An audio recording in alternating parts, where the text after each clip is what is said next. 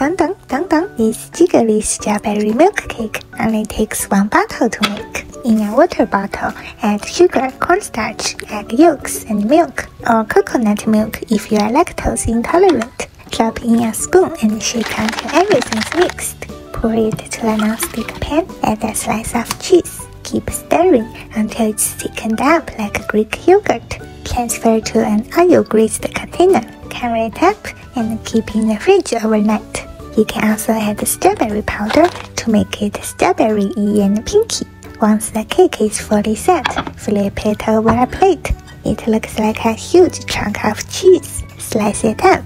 Decorate with coconut flakes or strawberry powder. The texture is between creamy cheesecake and jiggly pudding. You can also brush them with egg yolk and bake at 400 degrees for 20 minutes. It will be even creamier after it's baked.